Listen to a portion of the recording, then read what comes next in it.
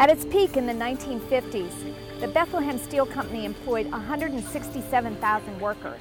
They paid them well, and they provided a pension in retirement.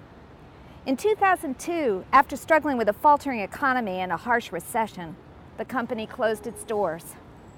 Although the jobs were gone, the company had promised pension benefits to approximately 95,000 former workers. These defined benefit pensions were insured by a corporation established by the federal government, the Pension Benefit Guaranty Corporation. Now that safety net is also strained. PBGC has estimated a more than $20 billion deficit over the long term, meaning that in the future, this insurance program may not be able to pay all benefits currently guaranteed to retirees and their families.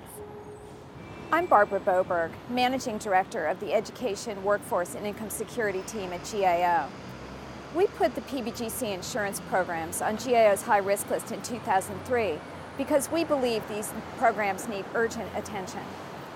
In fact, since that time, Congress has taken action to assure that companies are fully funding their defined benefit pension plans, which would likely have taken pressure off the PBGC. But because of the recent recession, these measures have been delayed to help American companies themselves get on firmer financial footing.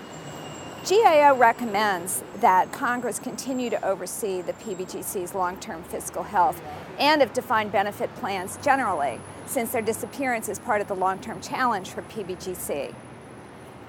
In addition, PBGC's governance structure is relatively weak. The PBGC board should be expanded to ensure that it is positively engaged in oversight and in setting policy at PBGC. PBGC's long-term structural challenge and the importance of its guarantees to millions of Americans suggests that increased public attention to these programs is urgently needed.